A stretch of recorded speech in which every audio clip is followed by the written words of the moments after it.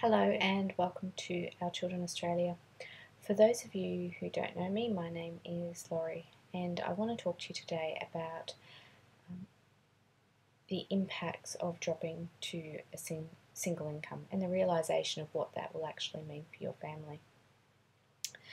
Some of you may find that you've gone from having two incomes to support your family to going through the separation and divorce process to having to rely solely on your own income, and some of you may not be eligible for any Centrelink assistance, so there is no extra support for you, and that can be really hard. It can be a hard reality for you to face. It's important though that to some extent you take stock of where you are. You sit back, you look at what you've got coming in, what you need going out, and we spoke a few weeks ago about budgets and how that can help you get out of debt and get back on your feet. But one thing I found really important when I dropped down to a single income with my family was the power of gratitude, being grateful for actually what we had.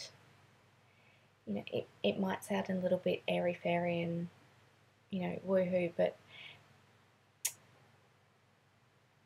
it's really important that you learn to appreciate what you've actually got.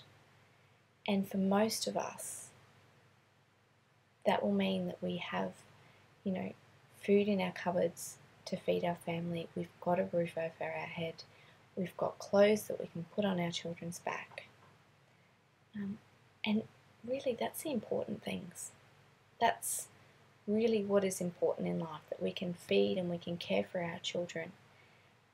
And yes, it is disappointing and it can be gut-wrenching when you can't give your children that latest gadget, that excursion, that trip to the theme park.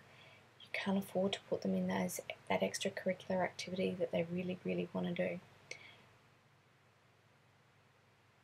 But when it comes down to it, we really do have all that we essentially need. If you listen to any of what I like to call the high flyers, like your Richard Bransons of the world, happiness doesn't come from success, but success comes from happiness. And I think that can be applied here with our finances just as much as if you want to look at it in terms of business success or career success.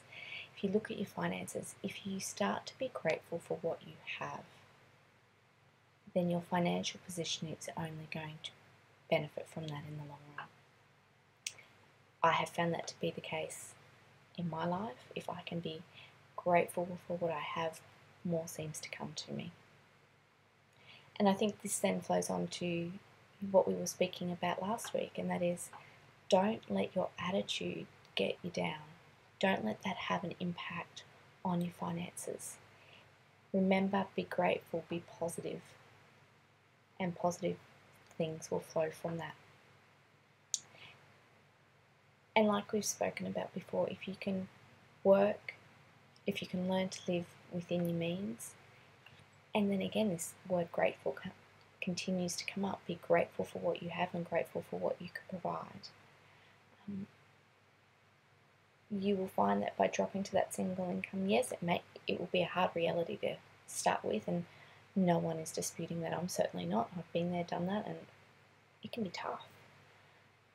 But if we can be grateful, if we can learn to live within our means, and if we can remain positive, then things will get better. There are some great tips and tools out there, in terms of meal planners, in terms of free family activities that you can do with your kids, taking them to the park. There are some great activities for the older kids on during the school holidays that you can send them to that cost very little, if anything at all, depending on where you live.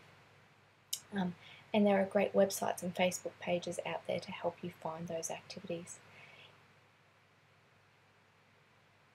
Strict shopping lists and meal planners. Like I said before, online shopping is a great way to make sure that you're saving money when you're on that single income. most of all, when you go through all of that hard, boring, mundane, everyday budget that you have in terms of groceries and utilities and rent or mortgages, it is really important that you continue to dream. And if that means you have a dream account, and I'm not talking savings, I'm talking dream here.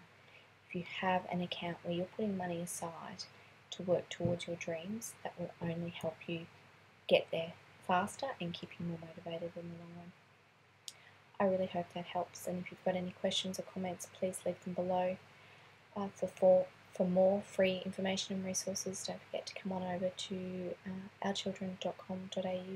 I look forward to seeing you there. Bye.